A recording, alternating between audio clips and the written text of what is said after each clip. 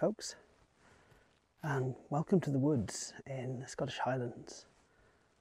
This is a lovely little patch of Caledonian pine forest in an area I've been to a number of times for a number of my videos now, and I'm mostly here today because I've come to fetch my wildlife camera, which is in the woods a couple of kilometres away, and very hopeful of having some footage of pine martens on there, because it's not very far from the place where I got really good pine marten footage just over a year ago, which was in fact the first vlog I made on this channel. It's coming up to a year ago now, kind of crazy. And yeah, I thought, since it's a nice afternoon, it's actually just rained and the sun's just come out after the rain stopped, and everything smells really crisp and lovely, and it's really, really nice being here. There are a few midges, nothing like as bad as they were a few months ago actually, although I'm definitely not going to stay sitting here still for very long. So yeah, my plan today, as the weather's nice, is to have a little wander around the woods and just see what I can find to photograph, really. So I'd really like to find some chanterelles. Chanterelles are really, really beautiful fungi, and they're also really tasty. So I'd like to find some chanterelles, take some photos of them, and then eat them. So the plan would be to collect some after taking some pictures of the most photogenic specimens, and then walk to another patch of woodland that's fairly close to here on my way to pick up the camera, the wildlife camera, and try and make a fire, and I'll try and cook up the chanterelles. And yeah, that seemed like a fun thing to do for a Sunday afternoon, so I thought I would bring you along. So let's go see if we can find some chanterelles.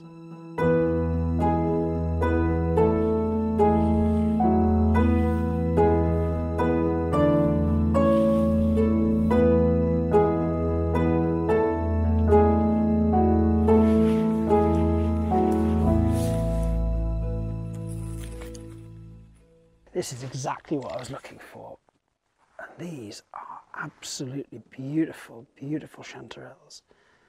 They're going to be really, really tasty. Now, these ones that are kind of all in amongst the moss here aren't going to be much good for taking pictures of, but these ones that are up kind of underneath this sort of lip in this bank in the heather, they might be quite cool to take pictures of. So I'll get my macro lens on, and I'll get set up, and I'll see what I can get.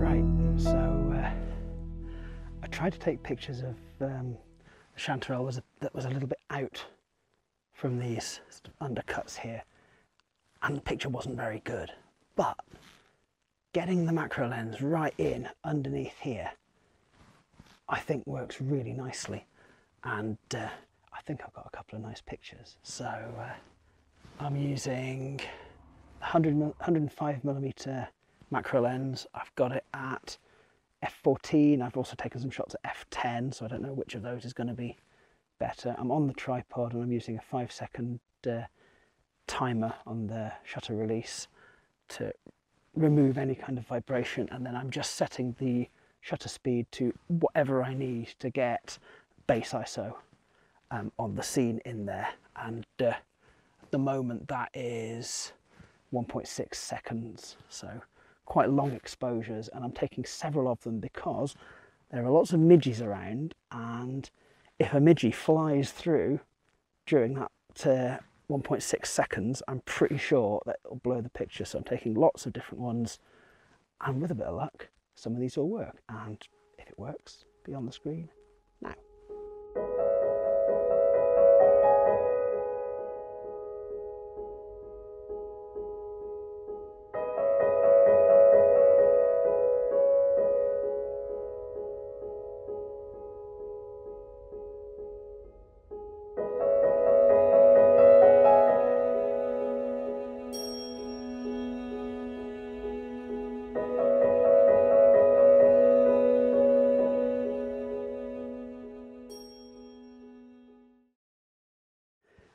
pick those now that I've taken their picture. A bit naughty, I suppose, but I'll pick those, and I've picked a few more, and so I'll go back to the car, get my rucksack, and walk up into the woods and see if I can find somewhere to make a nice fire, make some coffee, and cook these up with a bit of onion and bacon and butter, which I've got with me, just in case.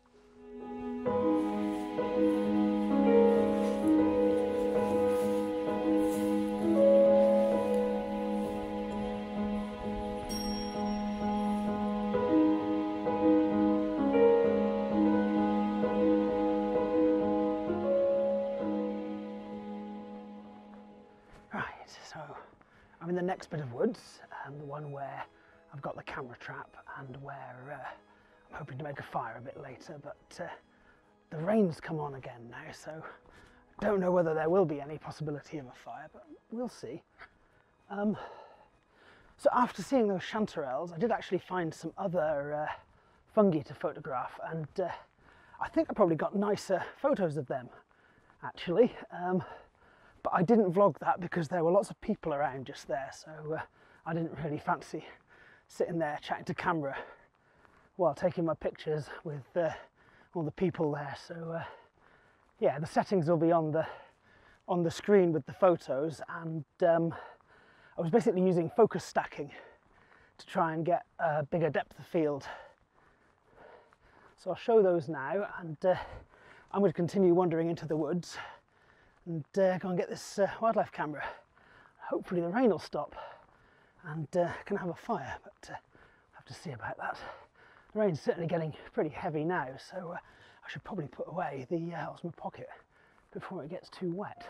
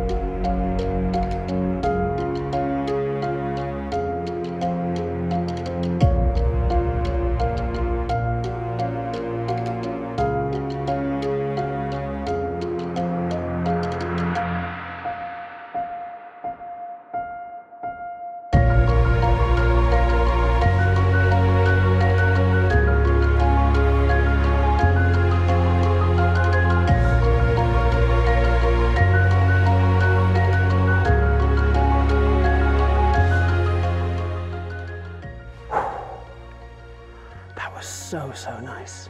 Such a lovely moment. I've just come out into a kind of clearing between two bits of the woods I'm walking through on this track, and just below me on the slope was the roe deer female and her fawn, and it was so lovely to watch them. It wasn't a perfect encounter because she saw me and she ran away, so I wasn't able to sort of back away without being seen, but I think her seeing me was inevitable. If I'd walked another 2 or 3 meters on this path, I would have been totally exposed, and so I don't feel too worried that she saw me, because I think she was always going to. I'm really just pleased that I saw her first and the fawn, and was able to spend a couple of minutes watching them and taking that little bit of video and catching a couple of photos. The angle won't be fantastic because I was sort of above them and they had their backs to me, but it was the experience of seeing them. It was so nice. I've not seen roe deer here for at least a couple of years, so really, really good to see them. Oh, excellent.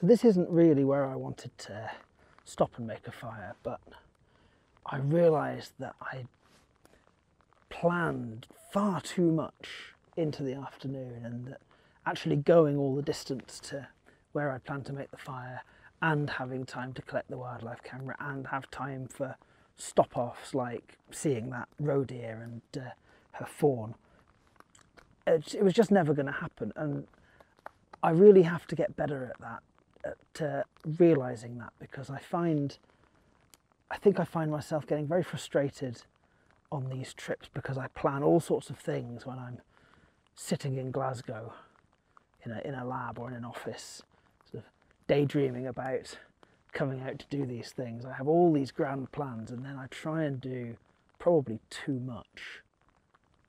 But I got here and I found this little bit of ground that's quite a big sort of gravelly bank, so I'm not worried about making a fire on this because it's not peaty ground. In Scotland you have to be very, very careful where you make fires, because if you make a fire on peaty ground, the chances are that it can actually continue burning a lot longer after you've left, and yeah, that's a situation you really don't want to be involved with.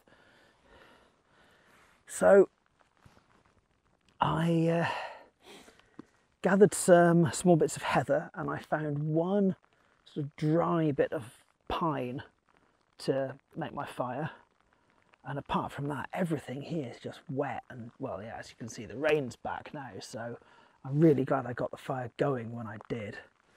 I cheated a bit in that I didn't find that piece of birch bark here. I brought it with me in my little pouch of fire making stuff. And also, whenever the fire's been struggling, I've been using the fire pipe to kind of get it going a bit. It's quite good because you can just blow through it and sort of aerate the fire really nicely. Like that. I'll just try and move my coffee a little bit.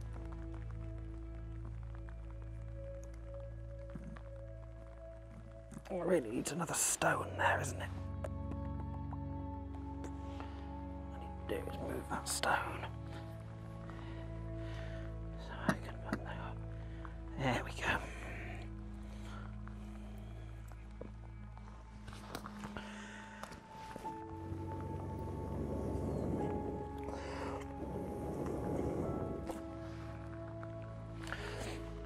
So I'm sorry I didn't vlog making the fire and gathering the materials and sort of talk you through what I was doing.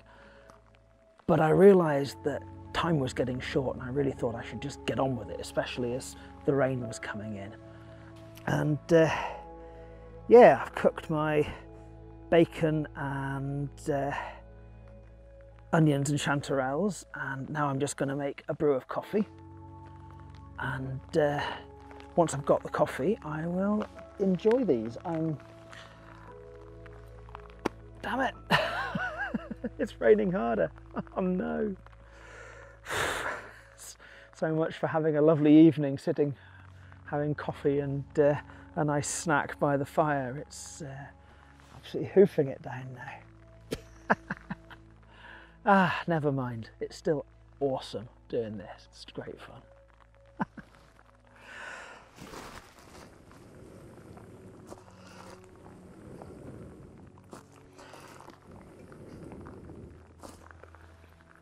As long as it doesn't put my fire out, because you know, I quite like a cup of coffee. Got to drive back down to Troon tonight, so I don't really want to be all tired for that. It's been great being out in the woods. It smelt fantastic today because it's been raining, and yeah, so I can't really complain about the rain, can I? Because it's made such a nice atmosphere of the day. And yeah, it was absolutely wonderful to see the roe deer and her fawn, and well, I do hope some of the pictures of her came out. I think they might. We'll have to look. And yeah, the wildlife camera I've just collected. I hope that's got some interesting footage on it. I'm not able to tell just now, which is quite frustrating because the battery's completely run out. So I'll have to wait until I get home to look at that. But yes, I hope you've enjoyed joining me in the woods today. It's a bit different to some of my videos, I know, and some of the next ones will be kind of more sort of targeted wildlife photography, if you like. Certainly in October we're going to come back to Glen Etive, which is just on the other side of the mountains that are behind me, behind these trees, and hope to get some photos and videos of the red deer in all their finery bellowing during the rut.